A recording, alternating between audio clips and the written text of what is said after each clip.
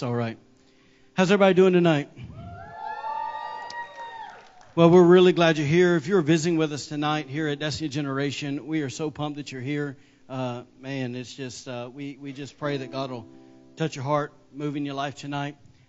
So anyways, let's pray one more time and we'll dive into the Word. Sound good with y'all? Yes, no? Are y'all with me tonight? Yes? Look, I'm ready to preach, so I hope you guys are with me tonight, okay? Yeah. If you can, just tell your neighbor, say, listen up. Good deal. Let's pray. Father, we thank you tonight for your word, Lord. We know that you said, God, that it is alive and powerful, Lord, that is sharper than any two-edged sword. So, Father, tonight, God, we pray that your sword, the sword of the Spirit, would come in this room tonight. Father, we thank you, God, that in this room, God, that we are hungry, God, that we just don't hear your word and go, well, that's an old. But, Lord, we thank you that we hear it tonight, God, and we mix it with faith, Lord, and it will produce, God, that which you sent it to accomplish in our hearts. So, Father, tonight, God, we come with eager anticipation, God, of all that you desire to say to us. In Jesus' name, Father, thank you for your presence. Thank you for your anointing. Amen. Amen. Well, look, I'm going to take a little bit more time to set this up, but I feel the need to do so. But so, anyways, let me go and tell you this. Probably my first 2 years of salvation, I had the great privilege to visit a church that on several occasions that had a genuine revival happening there. And let me maybe make something clear. Who's heard the word revival before? No? Okay. So you're not misunderstanding what I'm saying. What I went to was not a special meetings that some church leadership team decided to get together with a guest speaker and put on basically a week of special meetings. What I'm talking about tonight could only be explained as this, as a supernatural outpouring of God's power in His presence. In fact, let me kind of give you a few things that kind of marked this revival that I had the opportunity to go to. A lot of times when the first revival we talked about, it'll happen basically for 3, 4, 5 days. This revival actually happened for 8 years. So basically it started and continued for 8 years. And over those 8 years, basically millions of people came. If it was in, cars, vans, buses, airplanes, millions of people came from all around the world. And what was so crazy about this, and once again I experienced this, people would literally wait in line for hours on end. In fact, I remember one of the times I went to talk to the guy that was in front of the line. I said, what time did you get in line this morning? He says 7 o'clock. Doors didn't open till 6 p.m. He got there at 7 a.m.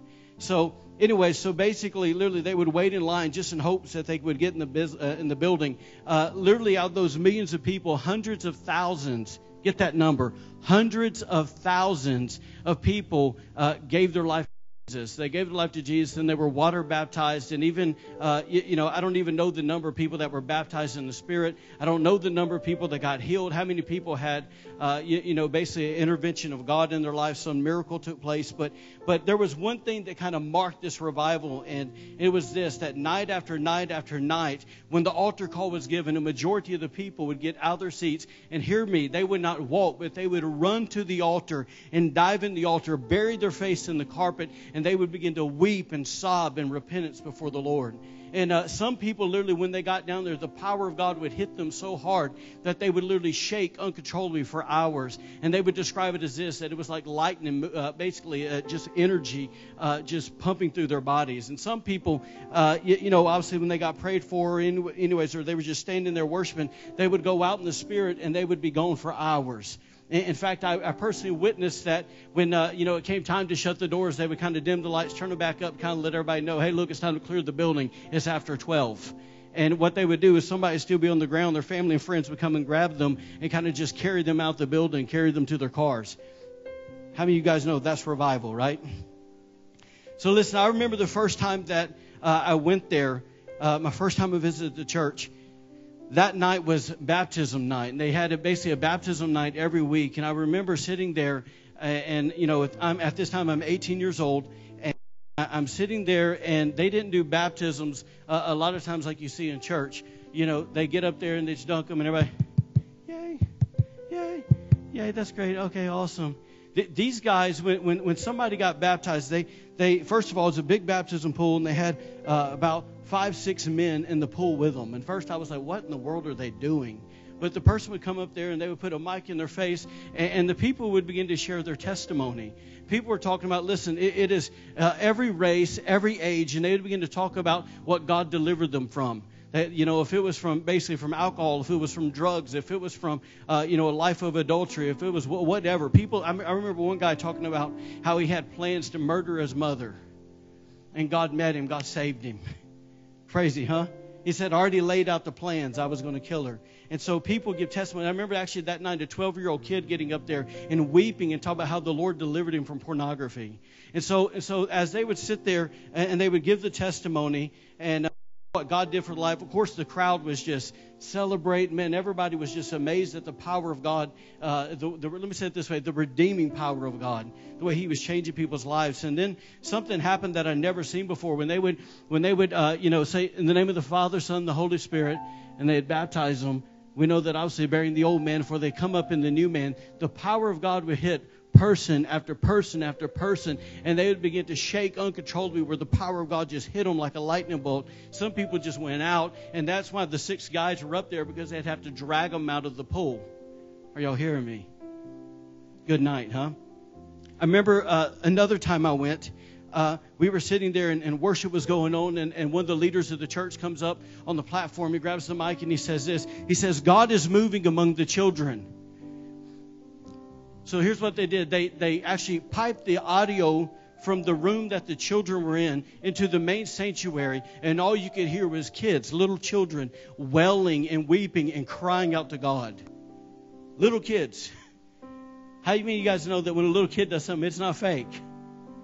I'm talking about the best way I can describe it, and honestly, words can't really, do it any justice. But it was the most holy, God-fearing atmosphere I've ever been in my life. It was literally like if you had any sin in that moment, you were going to the altar and getting right before God. So there was a thing that kind of marked these meetings, and it was this. It was the hunger. In fact, I remember once again the first time I went there, when I was standing in line, people weren't just sitting there joking and playing. People were reading their Bible. People were praying. Literally, church starts hours later, and they're already preparing their heart to meet God. They would sit there and they would tell testimonies of what God was doing in their life. They would pray for people. And literally out there in the front lawn of the church, the power of God was hitting people and they were going out. That's fun. Y'all alive tonight?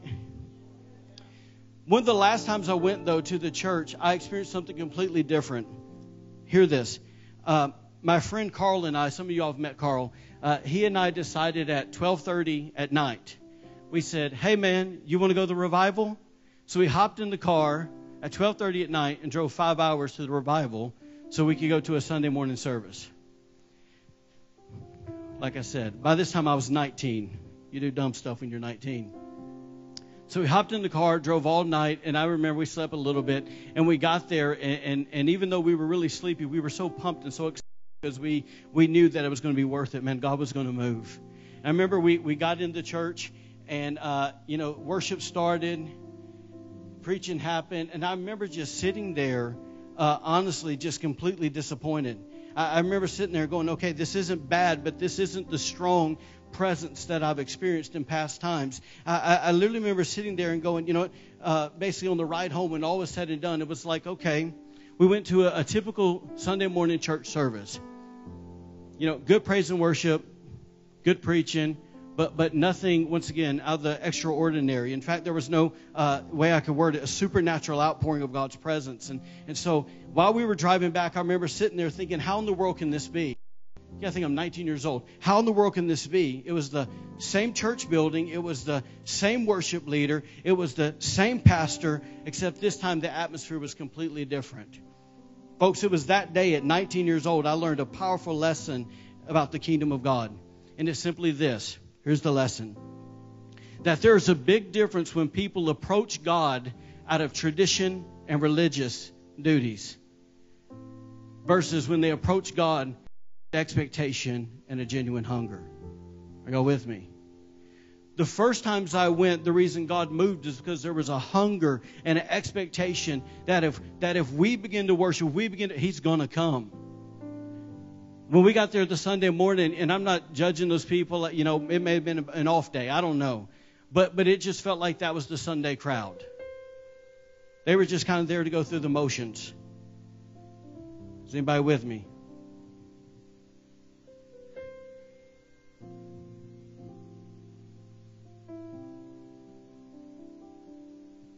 I'm sitting there thinking, what is that noise? It's my alarm.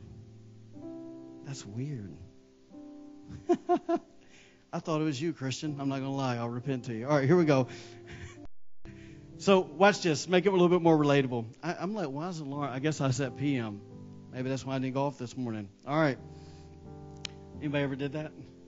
Yeah, it's pretty bad when you're late for work when you did that. Anyways, all right, so watch this. So about 5 years ago here, we had some young men and young women that basically were a part of the school of ministry here at the church, and they began to have a real hunger for God. They went through a time, if I'm honest, where they were just kind of accumulating knowledge, and it was just kind of for knowledge's sake. And then something happened in the group, and they began to really have a hunger and a passion for Him. And you know, hunger basically means this. It means to have a strong or compelling desire.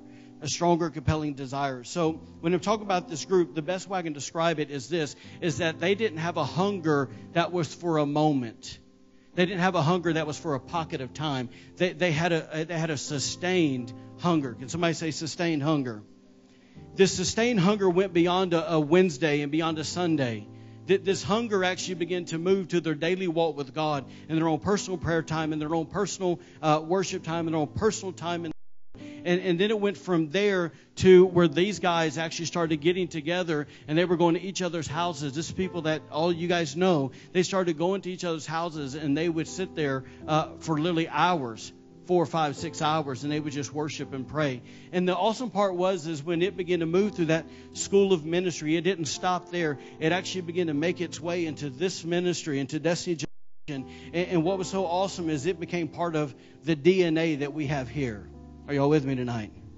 So it actually became a key component. It became a core value. If I could say it another way, it became the standard. Are y'all hearing me? It became the standard that we are going to be a group of young people that love Jesus and that we're passionate and we're hungry for Him. We're hungry for a move of His Spirit. So let me even maybe transition here and make it a little bit more personal for a lot of you guys. The type of atmosphere that hunger produces, some of you guys experienced it last year at summer camp. Obviously, it wasn't the first night. If you were there, how many guys were there? Yes, no? Well, we can all tell you it wasn't the first night because we just came with religious duties. Second night, it was religious duties. Third night, we got hungry for Him. And what happened that night is what? That it was almost prayer, kind of just that anticipation, that hunger kind of became worship, and then it kind of became a ministry time, and that's when the glory of God fell. Can anybody bear witness to that? So listen, I have been to some unbelievable services, but I don't know if I've ever been to a service that was more powerful than that. Are you hearing me? Here's what I loved. It wasn't because it was, watch this, it wasn't because there was some great guest speaker. It wasn't even a sermon preached. It was young people that simply loved Jesus and got hungry for Him. And what I love about God is He can't help but to respond to hunger. Amen? So obviously we know the outcome. Listen, if you weren't there, maybe let me throw it out there for you guys like this. There's people here that can testify, they can bear witness, all right? That probably, 70 to 100 people. It's kind of hard to count when everything's going like that. 70 to 100 people, the power of God hit them when they went out in the Spirit. Anybody know the game? Pick up sticks? You take sticks and you drop them and they'll go. That's what people look like on the floor. And basically, when I'm saying 70 to 100 people looked like that probably in about 10 seconds. It was like a bomb went off in the place. And then it kind of continued for, probably about 2 more hours, something like that. It was pretty good. So anyways, I got to hustle up. This is for foundation's sake. So I'm just saying all this because there's certain things that I want you to hear. We'll get to the message here in a minute. All right? You say take your time, but 8:30 we got to roll. Your mama's thinking something different. All right, here we go. So listen, why does God value hunger? If you're taking notes, write these things down. I'm going to go quick, but they'll be on screen. Why does God value hunger? Number one is this, is because He values relationship. He's relational. Is that true? Bottom line is God loves being with us. The Bible says in James 4:8, it simply says this: draw near to God and He will draw near to you. Can't get more simple than that. When you respond to Him out of hunger, He is longing. Folks, I'm telling you, He's longing to spend that time with you. Number 2 is hunger is the way of the kingdom. Hunger is the way of the kingdom. Matthew 5:6 says this. It says, blessed are those who hunger and thirst for righteousness, for they shall be filled. What a guarantee, huh? Amen? Amen? Number 3, get this please. Hunger reveals humility and dependency. Hunger reveals humility and dependency. Hunger is really this. It's a positioning of the heart. That's all it is. It's a positioning of the heart. It's very hard for a prideful person that thinks that they can do it all on their own. It's very difficult for that person to get hungry for God. In fact, Jesus said it this way. He said it's hard for a rich man, a person that's dependent upon themselves. He wasn't talking about the amount of money. He was talking about the condition of their heart, that it was hard for them to even, It was easier for a camel. What's the verse I'm struggling here? To go through to go through the eye of a needle. Good job. Crazy, huh? Watch this verse right here. This is Luke chapter 1, verse 52. It says this. It says, He has filled the hungry. Get that. He has filled the hungry with good things. He has filled the humble, the ones who have depended upon Him, with good things. And the rich He has sent away empty. Are y'all with me tonight? Are y'all with me tonight? And the rich He sent away empty. Once again, it's not talking about He punished them because they had money. It's a condition of the heart. Amen? Number 4 is this. Why does Jesus value or God value hunger? Basically this. Just as hunger reveals physical health, it also reveals spiritual health. Just as hunger reveals physical health, it reveals or shows spiritual health. Let me explain. Everybody look up here. Obviously I got 4 kids. Hallelujah. Quiver's full in Jesus' name. All right? So we have 4 kids. And I can, because I know my kids, I can look at them, and when I see that one of them has lost their appetite, that they're not eating, it's an indicator. It's an indicator to me that something is not right, that something's wrong. That literally the loss of their appetite is basically a cause for concern. It shows me that they're sick. If you go to people, if you spend any time in a hospital, and also what we do, we spend quite a bit of time in the hospital. When people are dying, people don't want to eat.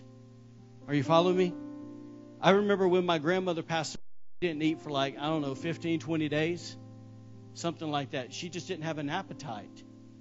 It's an indicator that something's wrong. So watch this. When we say that why does God value hunger? Because spiritual hunger basically reveals if you are healthy or not. If you don't have a hunger and appetite for God, it says that you're dying spiritually. Are you hearing me tonight? Yes? No? Talk to me. I know you've been out of it a while, but come on, get with me. Don't maybe start say, well, all right. Number 5, and this is the one we want to talk about tonight. Number 5 is that hunger releases destiny. Hunger releases destiny. Why does God value hunger? It's because He releases destiny through it. If you have your Bible, go ahead and turn to Mark chapter 10. We're going to sit on a portion of Scripture for the rest of the evening. Mark chapter 10. I'm going to start in verse 46.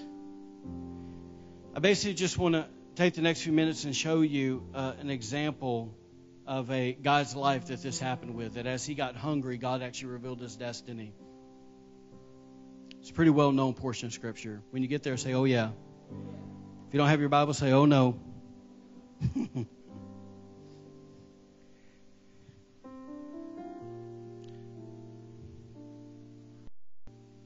Y'all ready? Yes, no? Mark 10, verse 46 says this. We're going to read it, and then we'll come back and we'll work our way through it really slow. Mark 10, 46 says, Now they came to Jericho. As he went out of Jericho with his disciples and a great multitude, blind Bartimaeus, the son of Timaeus, sat by the road begging. Verse 47. And when he heard that it was Jesus of Nazareth, he began to cry out and say, Jesus, son of David, have mercy on me. Then many warned him to be quiet, but he cried out all the more, Son of David, have mercy on me. So Jesus stood still and commanded him to be called. Then they called the blind man, saying to him, Be of good cheer, rise, he is calling you. Verse 50.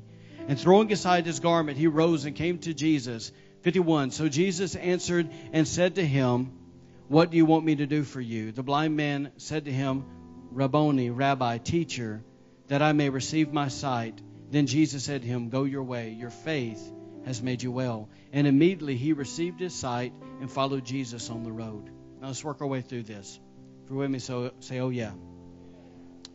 Verse 46 says, Now they came to Jericho as he went out of Jericho.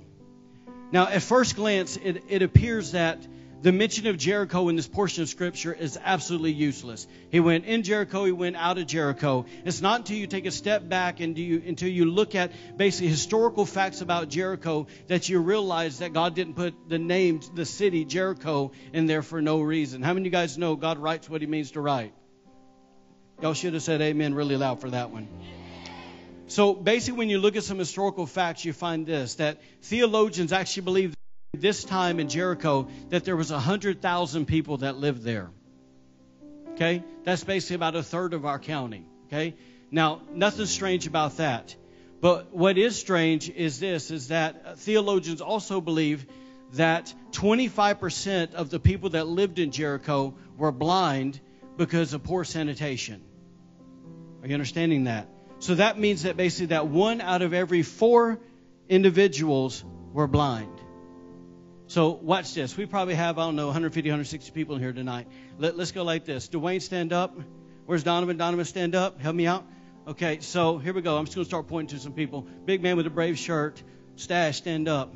What I got? 4. Here we go. 5, 6, 7. Albert, stand up. 8, 9, 10, 11, 12 in the back. Stand up. Yes, you. Where am I at? 12, 13, 14, 15, 16, go ahead, 17, 18, 19, 20, 21, 22, 23. Give us some other people on this side. Kayla, stand up. Belinda, stand up. Where am I? Help me out. Austin, stand up. Here we go. Stand up, my man. Where am I at? Somebody give me a number. Where am I at? 30. Stand up. Stand up. Stand up. Come on, Walters. Okay, so watch this, okay? Watch this. So can you imagine that every time you came to church, that everybody that's standing up, and I think we're actually probably a few short. I think I pointed to people, they didn't get it. Hosanna, stand up. Help me out. Help me out. You in the back, stand up. Come on, stand up. Watch this. So that every time you came to church, every time you came in this room, these people were in here begging because they're blind. That wasn't meant to be funny. So watch this. Take a serious note. Watch this. So out of the 100,000 people that lived in Jericho, 25,000 of them were blind. Let's multiply that in this city. That means that about 75,000 people would be on the road begging. Just for food, just for money, hoping that they can live. Are you hearing what I'm saying tonight? If you can just imagine in your mind, how overwhelming would that be? It'd be almost like you couldn't go anywhere without somebody pulling at you, asking you, give me something, give me something, give me something. Are y'all with me tonight? Yes? So watch this. Stay standing. So the unique fact about this portion of Scripture isn't that Jesus had an encounter with a blind man. That's not what's unique about this. There was 25,000 of them. But what is unique is how this particular blind man, how he approached Jesus. Watch this. It's obvious that he wasn't looking for a handout. Now, we know according to the portion of Scripture, he was looking for healing. But if you give me grace, I would like to suggest this, that he was desiring something more.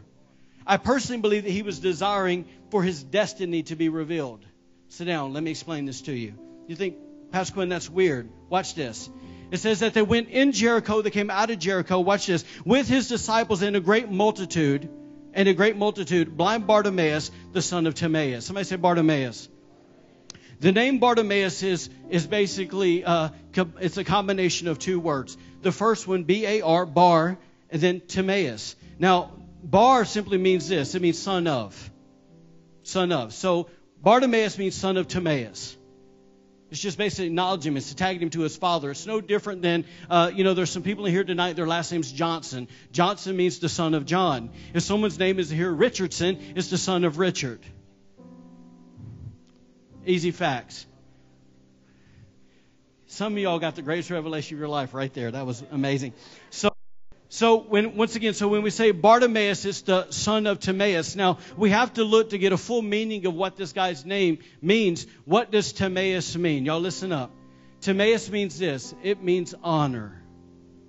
It means honor. So when you put those together, Bartimaeus, the name Bartimaeus means son of honor. So what is our son of honor? What's our son of value? Our son of great worth? What is he doing? It says that That he sat by the road begging. Y'all hear me tonight? Yes, no? He sat by the road begging. I don't know about you, but I don't think begging's too honorable. Wave your hand at me if you agree. I don't think begging is honorable. In fact, I think I'm willing to step out on a limb and say that this guy was living below his God-given destiny. Son of honor is begging.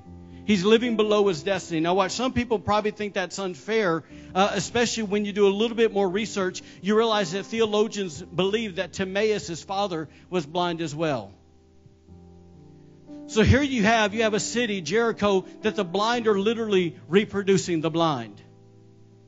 Can I maybe stretch it a little further and say this, that this city had almost, basically this, they've almost, they've embraced a culture where it was acceptable to live below the God-given destiny, to live below the God standard. Is anybody with me? So, because here's the deal.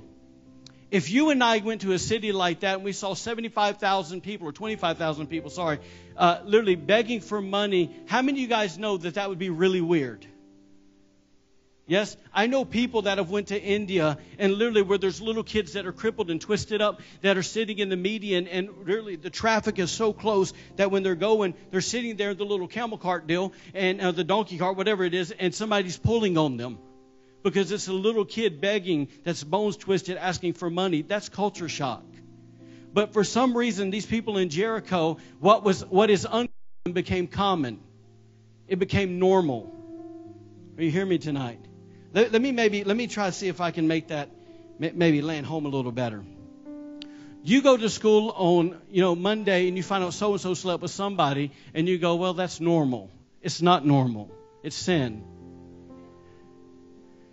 Are you hearing me? Oh, so-and-so, he's just doing drugs. That's not normal. Are you following me? There comes a time, it's like this. It's like you move into a town and there's 5 prostitutes on the corner and you go every day, you drive by them. Jesus save them. Jesus give them value. Jesus give them worth. 3, 4, 5 months later, you don't even realize they're there. What is uncommon is now common. You actually grow immune to it. So these people had grown immune to living below the standard, the divine rights, the divine blessing that God put on their life. Are you with me? So let's look at how Bartimaeus approached Jesus. Verse 47, watch this. It says, and when he heard, somebody say he heard. I got a friend that says, you heard? And when he heard that it was Jesus of Nazareth, I love that. When he heard. Here's this guy, obviously the only thing he could do is hear and feel, but he has obviously heard stories of what Jesus can do. Yeah? He's heard. He's heard the stories, the testimonies of what Jesus had done. News traveled back then, yes? Just because they didn't have the internet and cell phones don't mean it stopped. It still moved. So watch this. It goes on to say, and when he heard that it was Jesus of Nazareth, he began to crowd all the more. Watch this. Jesus, son of David. Somebody say son of David. This is really important. Because that means that basically whatever he heard, whatever news he heard, he came to know and believe that Jesus was the Messiah, because that was a title that was given to the Messiah, Son of David. There was only one Son of David, and it's Jesus. Do you understand? Let me break it down for you if you don't know what it means. Yes, Messiah means the anointed one, blah, blah, blah, all that, but it means this. He's basically saying that you are God. You are God. You are God. You understand that? So this is where if you and I are going to walk in what God's called us to walk, we got to realize He's God. And the crazy part to me about this is I think this guy knew that this was possibly his one chance for change. One. Are you hearing me? Let me maybe throw it down to you like this. If you knew Jesus was coming back on Friday, how would you have acted tonight?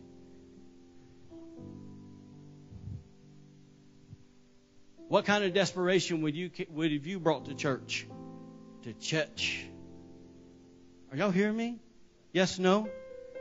Okay, let's be honest here really quick because we're family. How many of you guys said, man, I probably did things a little different tonight? Come on, lift your hand high. Lift your hand high. Amen. So, maybe me too. I rebuke myself. So, watch this. So it says, Jesus, Son of David, have mercy on me. I love what the Amplified says. It actually says this. It says, Jesus, Son of David, have pity and mercy on me now. One chance.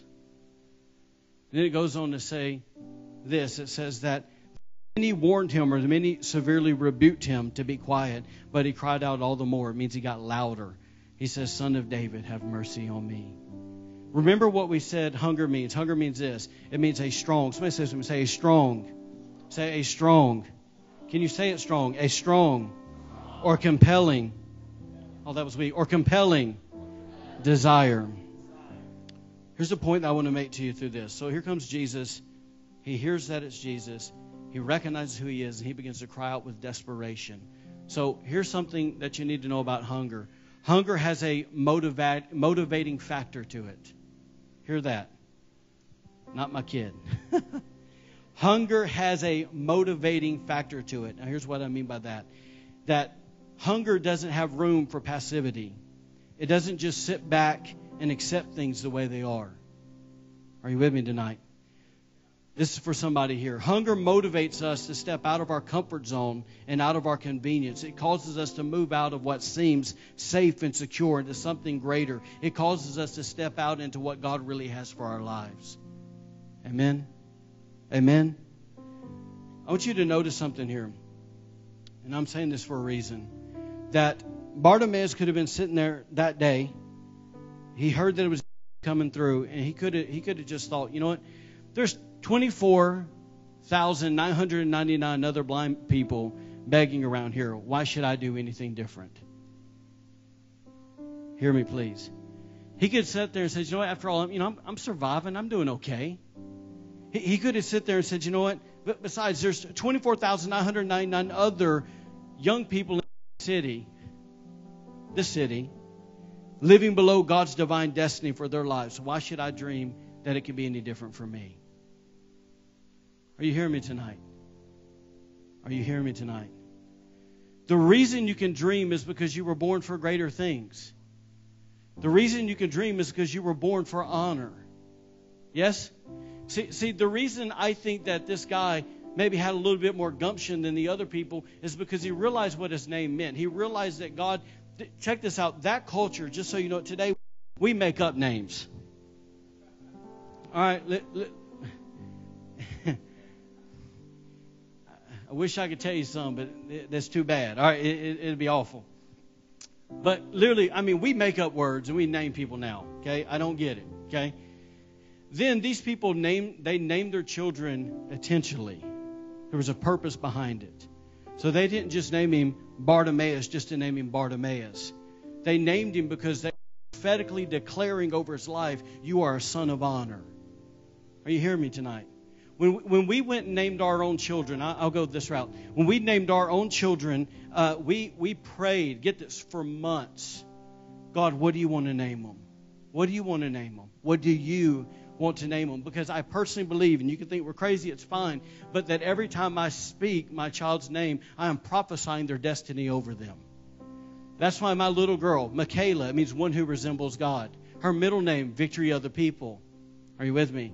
My son, my firstborn son, Quinton, means friend. The Lord spoke to me and said he's going to be a friend of God. So his middle name means victory. The next one, Jude, praise. Alexander, defender of man. The last one, Owen, it means young, noble, warrior. Luke means bringer of light. And to top it all off, our last name, I have to tell you this because it's so cool. Some of y'all have heard it, but I think it's awesome. You go Self. That's awful. Thought it for years. Did a little research. That's me. I'm nerdy, I guess.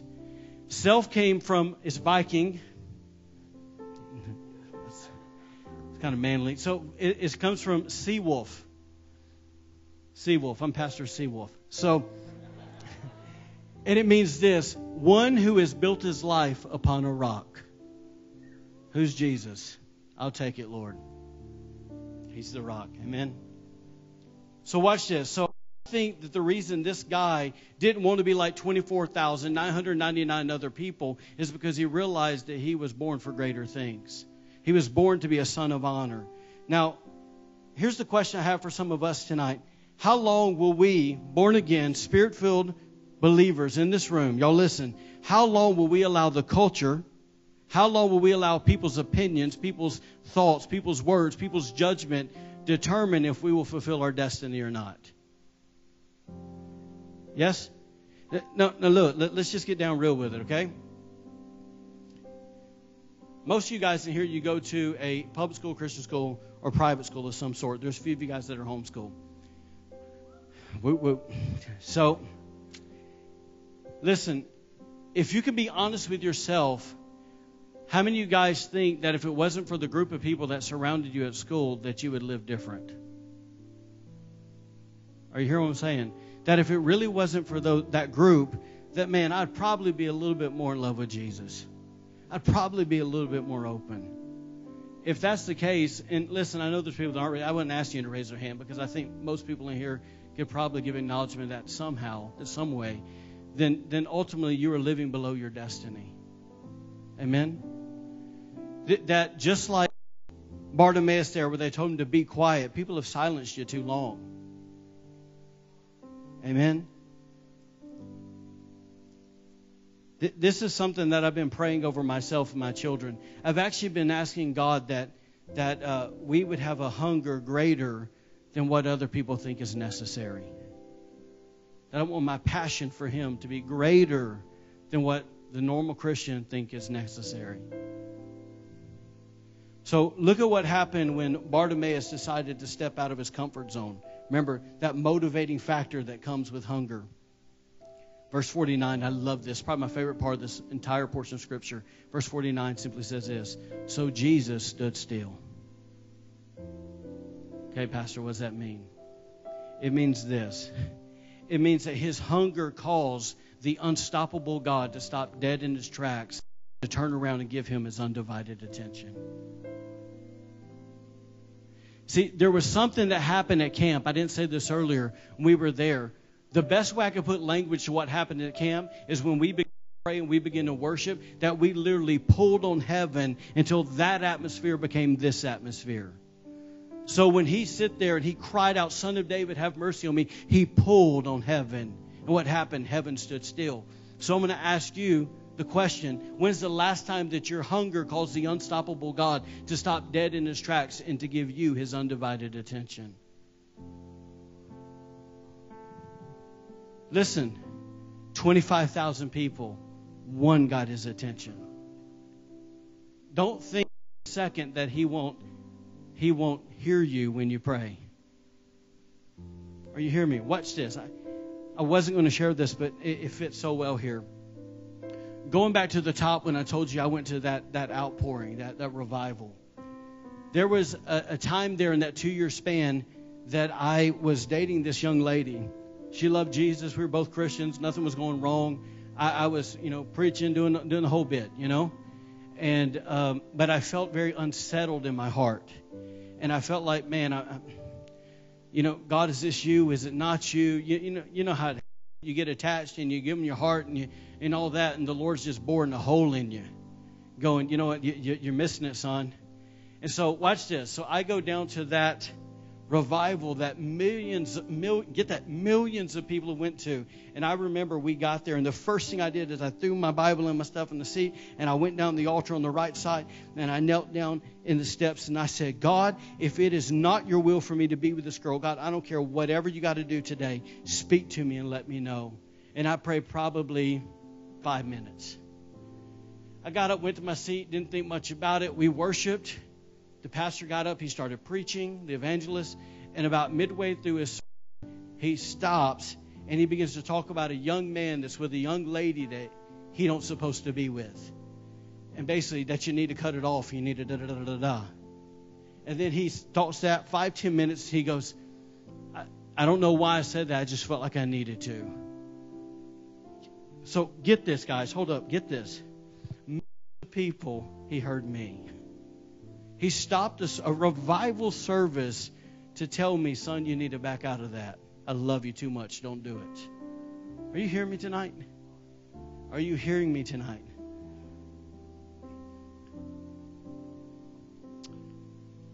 Watch this. It says, so Jesus stood still and commanded him to be called.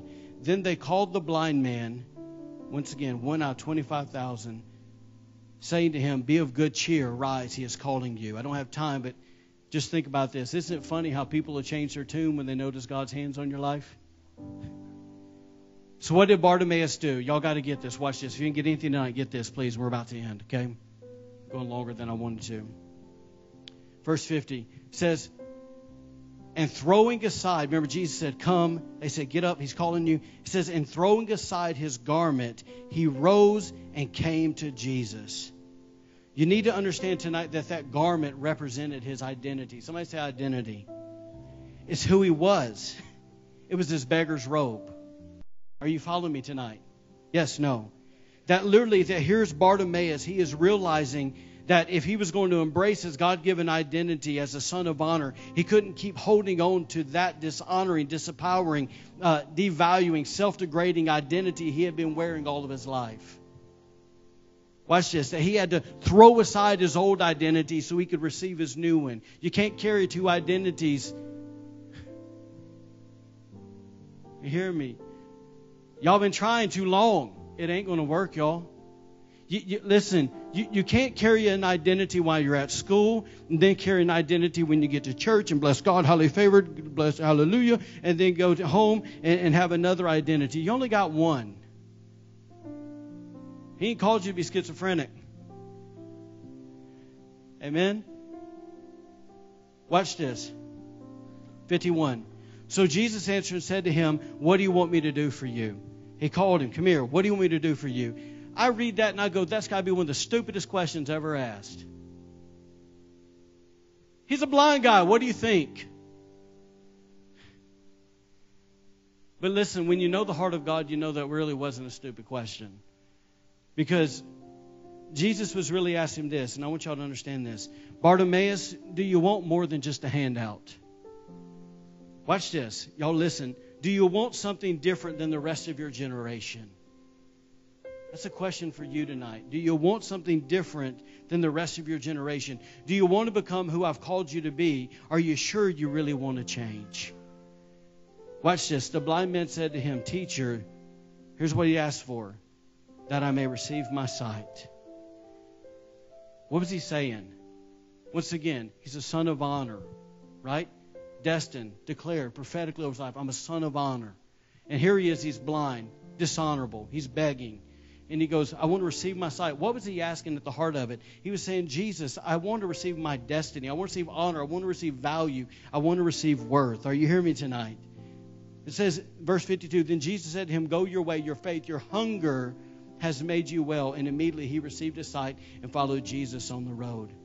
I want you to know tonight that God, get this, that God reserves transformation for the hungry.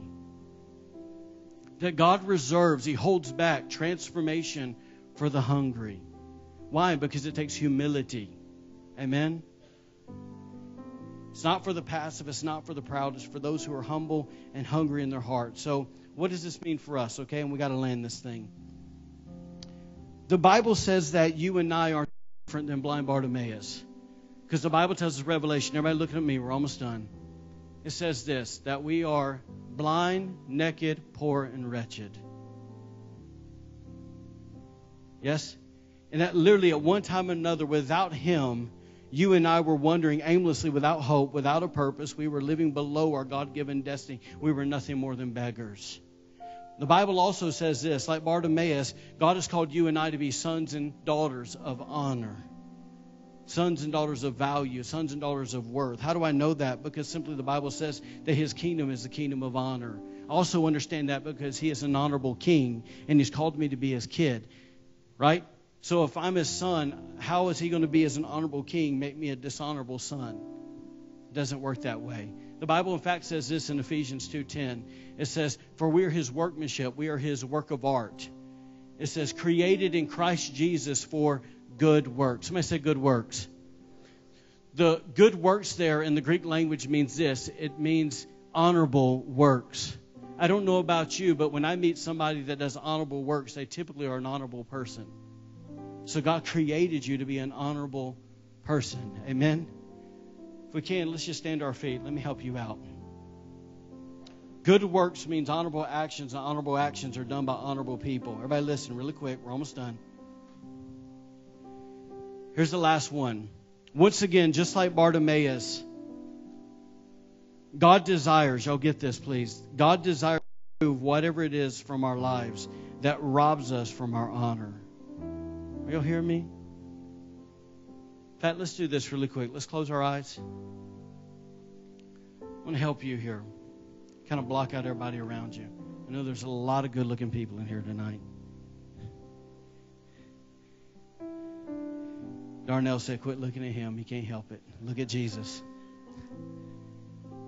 Listen, God desires to remove whatever it is from your life that robs you of your honor. He desires to remove that which makes you dishonorable and disempowered. But you got to get this. No different than Bartimaeus. The only way that this can happen is if you approach him with hunger and humility. Hunger and humility. Once again, out of your hunger, your destiny is released. Remember what I said about those School of Ministry students. Who are they? It's Pastor Josh. It's Pastor Cameron. It's Pastor Thomas. It's Sam. It's a whole gangload of those guys. Mooney. There's a whole bunch of them around here. I literally watched them as they got hungry for him. Once again, God opened the doors of heaven and he released his destiny and his plan for their lives. And he wants to do the same for you today. But you got to come to him and you got to throw off an old identity and pick up the one he really has for you. Listen, the Bible says this in Proverbs 18:12, last verse. It says, and before honor is humility. So all eyes closed, please.